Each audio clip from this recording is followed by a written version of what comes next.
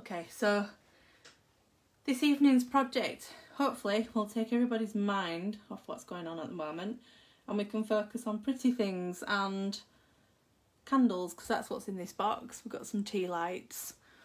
So I've got this gorgeous little box here, and I'm not going to undo that bow because look at that bow. There's no way I'll get another bow like that, is there? Especially when tied around something.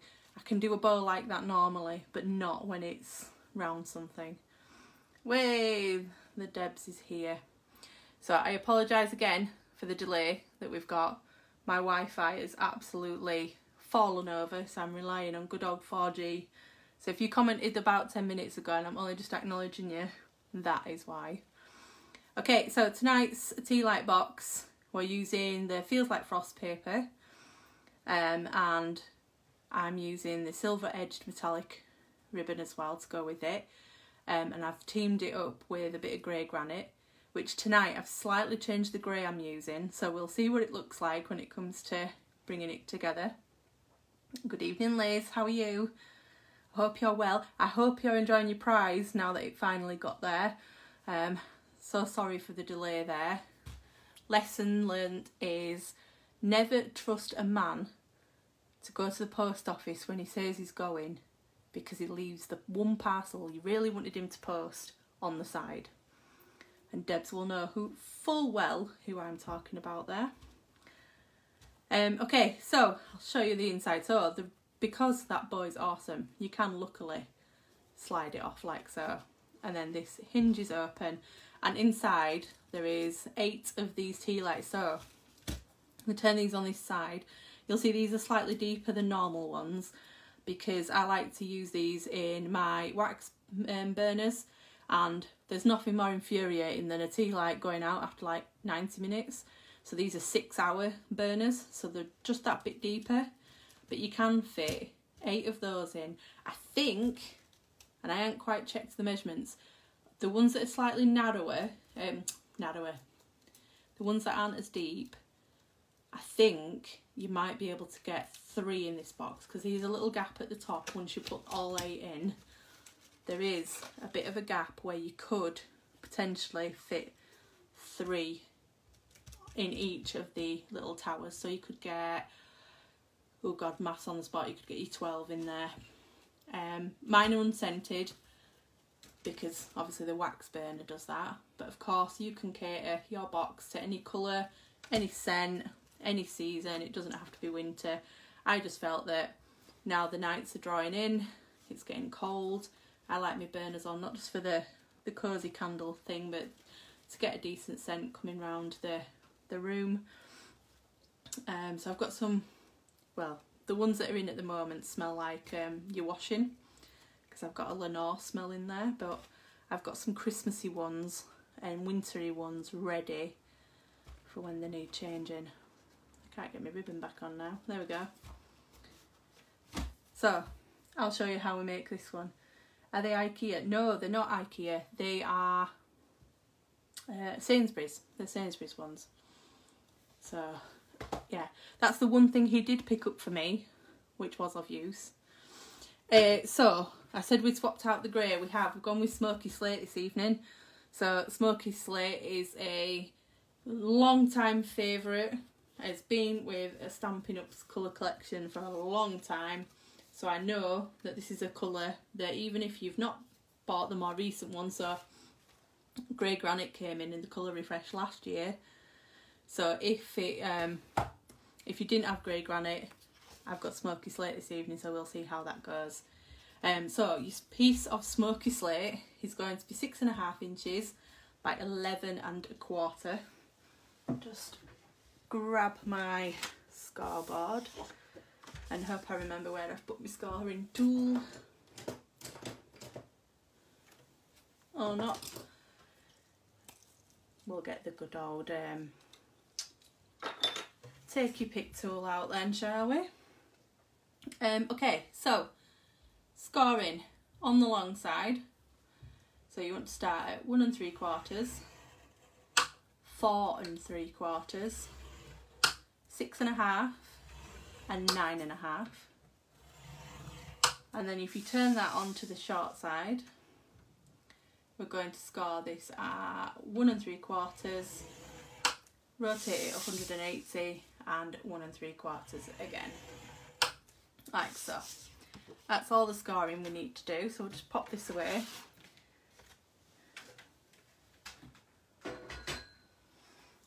And we'll see how this one looks in comparison. So if we flip that over, you can see Smoky Slate is just ever so slightly lighter. So we'll see how well that goes with the silver that's on the Feels Like Frost paper. I'm just going to burnish all these lines.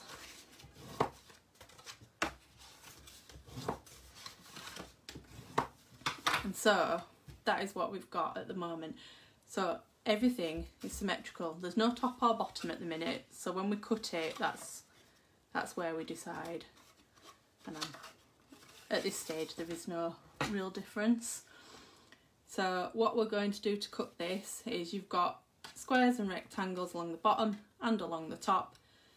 We're going to do the simple rule that I've learnt from my upline, and that's cut up each of the side of the squares and then notch in the square, but keep the rectangle whole as a rectangle. And then same here, up the side of the square and notch in on both sides, like so. Try not to throw the bits of card at yourself. The other side, and then what we do on this side, we want to replicate on the other side. So flip that round and go again. Hi Marie, how are you? Thank you for joining us this evening. And I hope that's my laptop just being a pain and losing connection. I hope you're all still seeing me. Quick peek. Yeah, you are. Good. Nothing worse than a technical hitch when you're live to make you panic. So same up this one. And then these as well. In fact, cut that score line off. Missed a bit there. There we go. And last one. So what I do is, we all know I'm prone to a good little error now and again. Little boo-boo, shall we call it. So I'm going to put my paper on after I've made the box up. So flip it over, and we want adhesive on all of the squares. So I'm going to use my Seal Plus because it's faster. You don't have to watch me holding on to my Tombow. I'm going to put plenty on, getting as close to that inner score line as we can, so that when we bring it together it's nice and stuck down and there's no nasty gaps. Flip that over.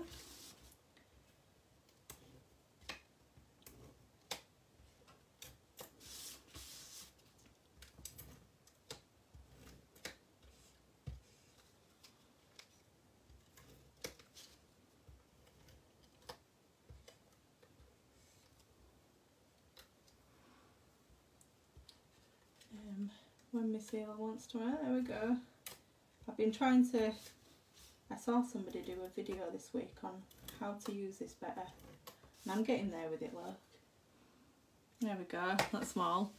So at the moment there's no top or bottom because you haven't stuck your paper on. You can stick it on first if you trust yourself to do it right. I don't trust myself to do it right. So all we're doing here is folding those tabs in and bringing the rectangle up so it meets the other edge of the next rectangle, like so. And then I'm going to make this the bottom. You bring the middle ones in and meet them up as well, like so.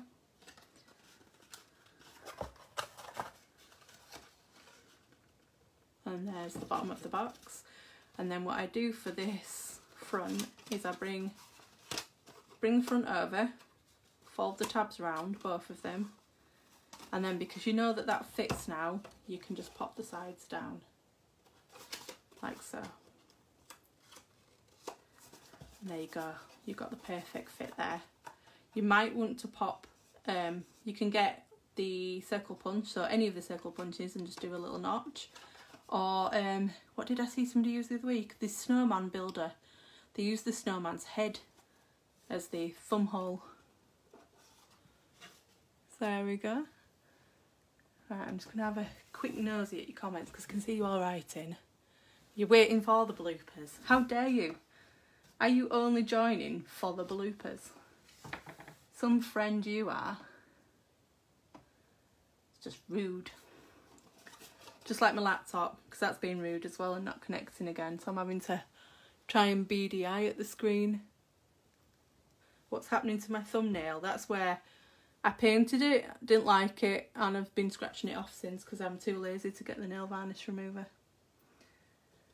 There we go, my comments are back. Way.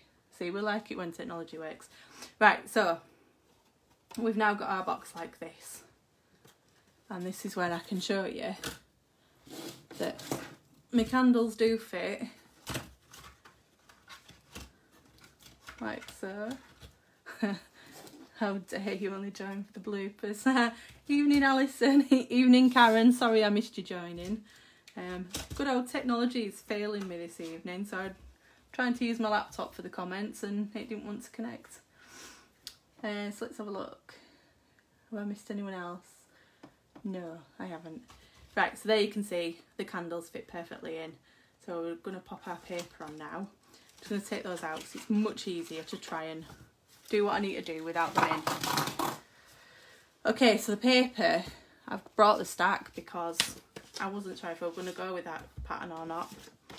But as you can see, they've all on one side got this gorgeous silver and white in various patterns, which all you're probably seeing is a glare at the minute because of the bulb that I've got above me. But they're absolutely gorgeous. And then the other side are these lovely images, which every time I use the paper I feel really bad that I'm cutting them up for the silver side. But look, I mean you could do this box in a shade of purple, so maybe a Highland Heather, and put, you know, maybe that on it instead, and then team it up with one of the purple ribbons. There's the 3 shade purple ribbon that would maybe look really nice with it. But I'm going to stick with the snowflake paper that I've already chosen because I'm using the snowflake Winch's stamp set, so it kind of all ties in. So I've gone for this pattern, so you can see lots of little snowflakes. And what you'll need is one piece that's 2 3/4 by 2 3/4, and that's for the top. And then you need 4 pieces that are 2 3/4 by 1 1/2. So I'm just going to turn those over and get some seal on the back.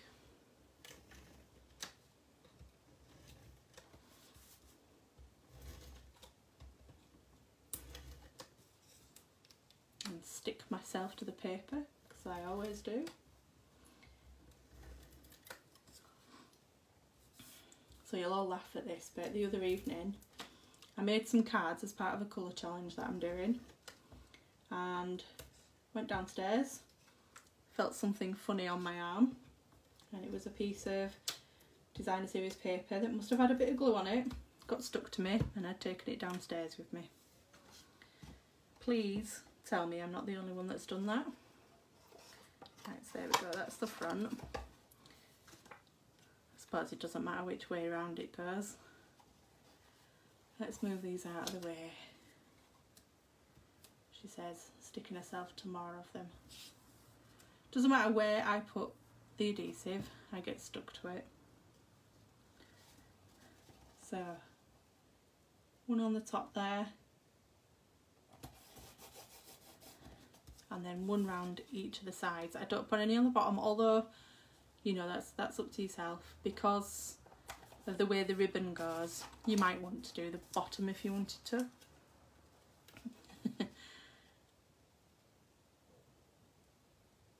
Like so, all the way around.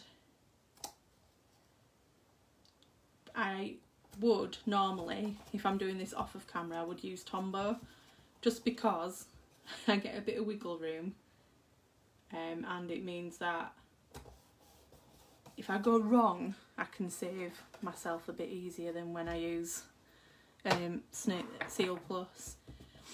So that's what we've got so far. So what next? We're going to bring a stamp set in.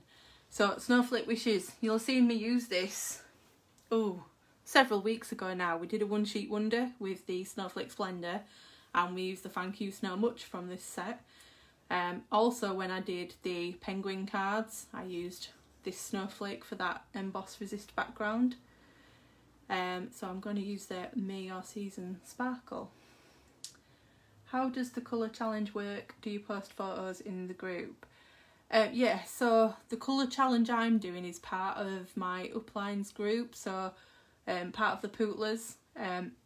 You'll see the colour challenge that's in there. You just pop your photos on that post, and everyone will do the same. So I haven't posted mine yet. I made them the other night and I've taken the photos, so you've just reminded me I actually need to go and do that part. But I'll tag you at the same time, Liz, and then you can see where they go. So yes, I'm using, where is it, May or Season Sparkle. And this evening, because I've swapped to Smoky Slate, we're going to grab the Smoky Slate ink as well. And just grab a block. Is that one big enough? Nope. So, Smoky Slate. And what block have I got here? I've got a H block. Probably a little overkill, but it'll do.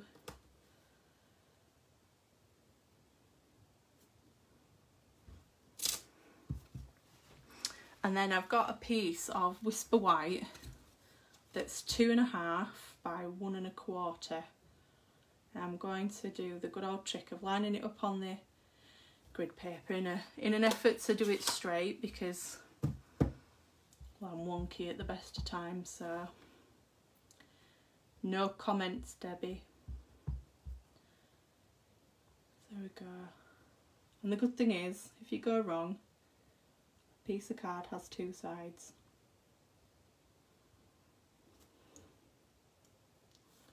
There we go. See? Never doubted myself. Do you believe me?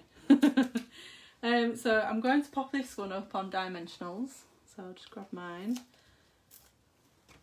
I'm only using 2 because I'm a bit of a tightwad. Plus you only need 2 really. You can go 4, but I find that 2 does the job. And then I'm going to pop this more towards the front of the box. So make sure I find the front. Yeah, that is the front. Like so. Just making sure I've got a bit of even spacing. There we go. And then got my 3/8 of an inch silver edged ribbon.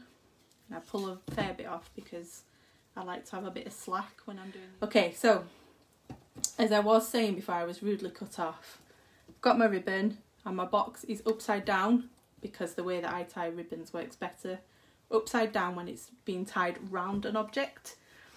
So round the object, and then I'm doing 1 rabbit ear and my 2nd rabbit ear, and then we cross those over and tie them through. I am back. I am. I've got more viewers since I've come back though, so maybe I should do that more often. So flip those over and put them through like a normal bow, and then as you tie it up, just tighten it how you would like it. And I'm not liking that, so I'm doing it again. Try it the normal way, shall we?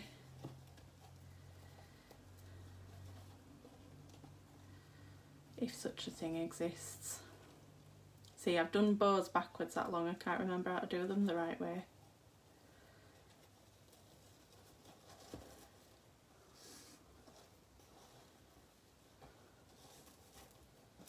There we go, make those smaller.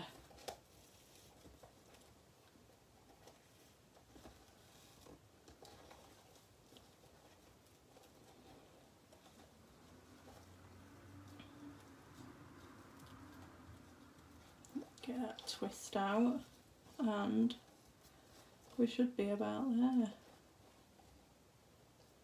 she says. Come on. Do you know, this is what happens when I try to do things the normal way. We'll go the other way.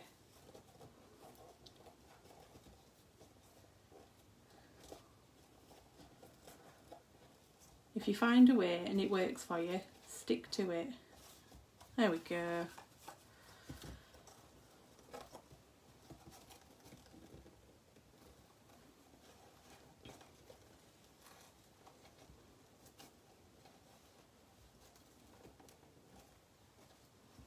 That'll do. We've got a bow. I'm not going to make you watch me adjust that all evening.